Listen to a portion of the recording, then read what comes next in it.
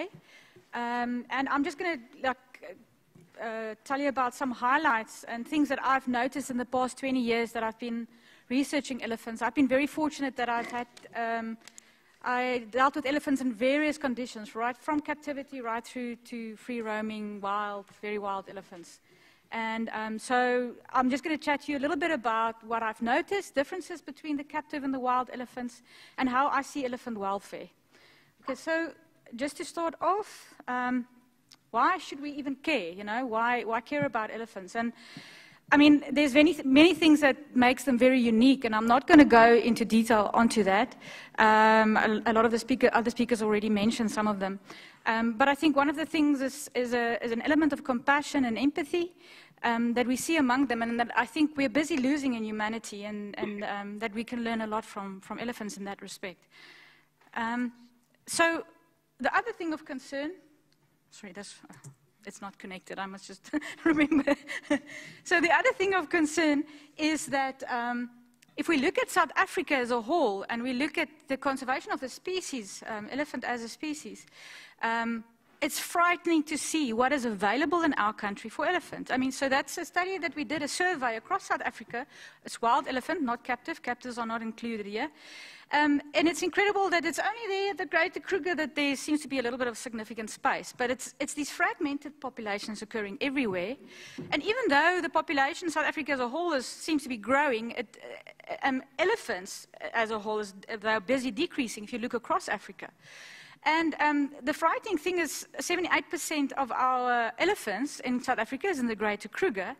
And then 60% of the other populations have less than 30 animals per population in these small fragmented reserves. Okay, and that raises issues of elephant welfare. And so the way I see it is that it's along a gradient. Elephant welfare can be measured along a gradient. Sorry, I'm again forgetting about this one. Elephant welfare can be measured along a gradient from excellent to poor. And if we look at the factors that I've now noticed in my career that is really impacting on whether an elephant is under poor or excellent welfare conditions, the first that comes to mind is the frequency and the level of exposure to human activity. And so elephants in different situations are exposed to people and human activity, and noises around lodges, tourists wanting to view elephants in a zoo. You know, it can get really quite loud. So with this particular factor, there is also an aspect of habituation. So it's not necessarily all that bad always. Elephants do get habituated to an extent to human activity. But then we go to, you know, when things go wrong, the consequences of people harassing elephants constantly is that it sometimes leads to aggression. And we all know that there are these cases where elephants attack vehicles or people, and it's because they just push too far. Sorry, that was again. So it leads to aggression, and that's what, the consequences of one of those things. Then we look at the second factor that's actually even more important, and that is the intensity and frequency, frequency and artificial nature of human intervention. So it's not just the fact that people are viewing elephants. It's also the fact that people are directly impacting on elephants because we control them in so many ways. So, and that, again, ranges from elephant fencing that's put up, or fences around lodges to keep elephants out. People shoot them with chili balls to keep them away from lodges. We collar elephants. That's a traumatic event every time that happens. Elephants in captivity are trained sometimes in very cruel ways. We capture orphans from the wild. We translocate elephants. I mean, that upside-down elephant is not maybe, you know, we see it as good, but, you know, it's all trauma that we're busy exposing these animals to. And then there's also the effect of poaching, killing, culling. All of that is how we impact on elephants, and that will affect their welfare. Okay, and the consequences of that, the most extreme case that I've witnessed myself and that I was involved in, and probably the saddest thing of my career, was this elephant I studied for 18 years, and he was killed by another elephant. But if you look at the history of what went on that reserve, it is horrible what they were exposed to. And eventually they started killing each other. So there are horrible consequences to these things. The next important factor that we can look at is the completeness of the social structure. So we do realize that elephants, live in very close-knit societies. It ranges from the core of the mother and the calf, very close bonds, the family, their sisters and aunts and everybody. And then when these families get bigger, they split into bond groups, but these bond groups keep on associating with each other. And so it's a very complex society. And even with the bulls, there are hierarchies at larger scales, and the bulls know exactly where they fit in. And the older ones, teach the younger ones.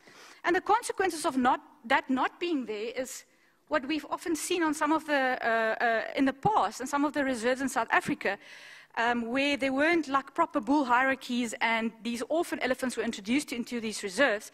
They started, just misbehaving and started killing rhinos. And it's because there were no older bulls to suppress the release of testosterone. They went into these premature must cycles, and it really led to a lot of problems. And only after introduction of older bulls did this behavior seem to calm down. Okay, then the other thing that's quite important is space. Okay, so we've heard with some of the other speakers, our elephants need a lot of space, and linked to that often is environmental enrichment, which is not always the case, but generally the more space you have, the less you have to provide in environmental enrichment. But that's,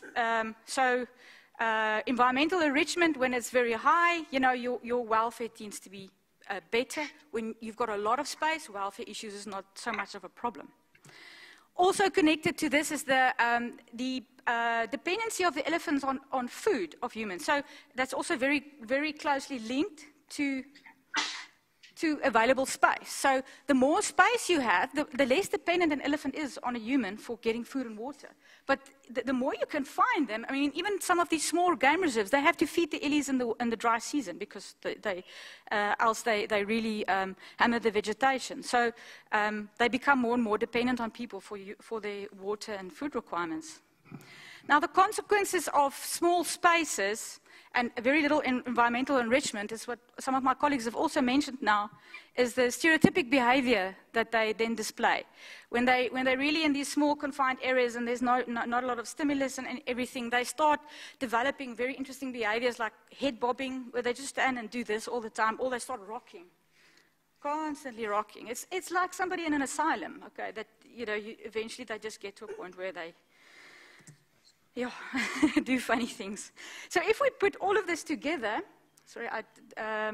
if we put all of this together, and we see the ideal situation is that we have all our elephants having, low frequency or level of exposure, low intensity or frequency of interference. We've got complete social structures. We've got environmental enrichment. Because they're living in the wild and they're in wild open spaces. Okay, that's the ideal. But the reality of the matter is, wherever I've gone working with elephants, this is not reality anymore. There's almost no populations like this left on Earth. Okay, so all of them are impacted to some extent. And it's also not an aspect of just looking at, a zoo, small space, it's an unhappy elephant. You can have a relatively small sanctuary or area with sufficient environmental enrichment, or not sufficient, but relatively environmental enrichment. You've got at least some social structure going, maybe a little family herd. The people are, careful with how they manage the elephants and how they expose them to people. Compared to a game reserve, which might have more space, but where the elephants, when there's not a proper social structure. Sorry, let me just, this thing keeps confusing me.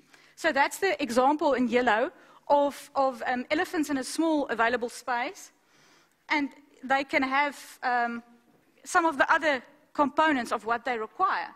But then you get a case of an elephant that's got more space, but they don't have any social structure. They're constantly being harassed with collaring, with tourists harassing them. They came from culls as orphans. They don't have social structure, all of that. And it might eventually lead to the fact that the elephants in a smaller space might even be better off than the ones in the bigger space, okay? And so it's all relative, and we have to look at all these aspects together.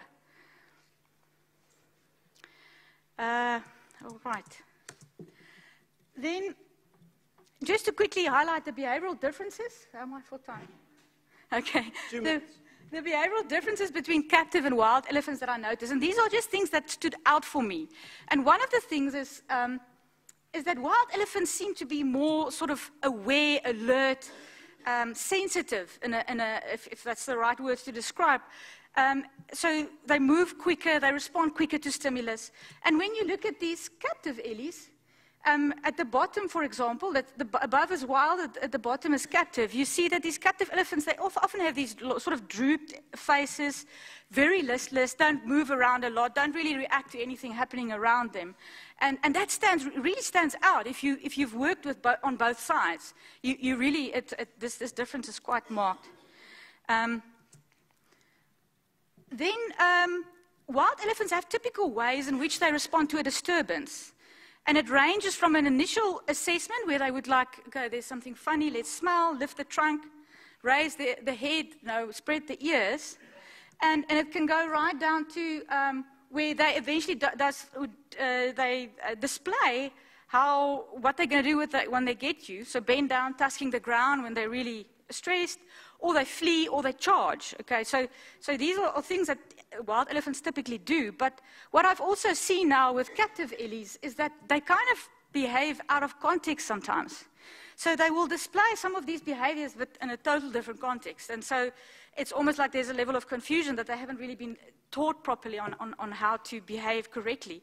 And there's even been some interesting scientific studies done on this, where one group compared elephants coming from culls as orphans that didn't have a proper social structure, was exposed to a lot of trauma, and compared the way that they behave to playbacks from elephants that they know and elephants that they don't know. And they compared this with wild elephants in Amboseli. And the interesting thing is that in Amboseli, the elephants did what you expected to, what you expect them to do. So if you play a familiar elephant voice to them, they were kind of curious and, who is this, or where is this elephant? But when you play an unfamiliar elephant voice to the wild elephants, they bunch together. It's a defensive reaction, like, who is this? What's going on? What is this elephant doing here? Whereas the Pilanesberg elephants weren't very consequent in the way that they responded to different playback experiments. So they would bunch together if it's a familiar elephant and not when it's an unfamiliar elephant. So this also indicates that they don't behave the same as captive ellies, free-ranging wild elephants. Vocalization seemed to play a role. Okay, I'm almost done. So a study that I did on elephant vocalizations, I could see that with lots of tourist pressure, elephants tend to growl and roar more. The calf moans more, and that's because the mother gets uncomfortable and she doesn't want the calf to drink, so the calves complain more. But there's also a very big learning component with communication skills. And some studies have shown that elephants can actually start imitating trucks and human speech and all of that. And basically, when I started working or being exposed more to captive elephants, I've also noticed that they speak a little bit of a different language. Okay, so those are just the studies that was done. Temporal gland secretions is also an interesting thing. It's like elephant tears. Between the eye and the ear, there's a gland that secretes, and it's not just males when they are in must, females also secrete, but it's very much linked to emotions of elephants. And it's basically some females secrete easier than others, like some women cry easier than others, and some, on a bad day, they would secrete much more than on other days. And it's basically very much related to the stimulus. And I just came up with this sort of hypothetical model that we're actually busy testing with one of our studies with the Elephant Reintegration Trust. And that is that along with, as the stimulus increases, the temporal gland secretion would increase. But with captive elephants, you find that they don't really, the temporal gland secretions doesn't increase with the stimulus increasing. It seems almost like that mechanism switches off, and it takes a lot more before they secrete. And I think it goes so far that in very horrible conditions where they are really traumatized constantly, the mechanism switches off, and it's like a robot. They don't secrete anymore. And yeah, that's just some interesting thing. I'm almost done. Just with changes in behavior of elephants, there's just 2 points that I want to highlight. We did a study where we reintegrated some elephants from captivity, from elephant-back safaris, back into the wild. And the thing that has stood out for me, and that I'll never forget, is that they, once they're released, they didn't go back to the bomas. The bomas in the stables where they stayed for 20 years long, they did not return. So that shows that they don't want to be there, okay? And the last one is the stereotypic behaviors that I measured while they were still in captivity. There were some of the females that were rocking and showing these type of behaviors. That all disappeared once they were back into the wild. All right, thank you very much.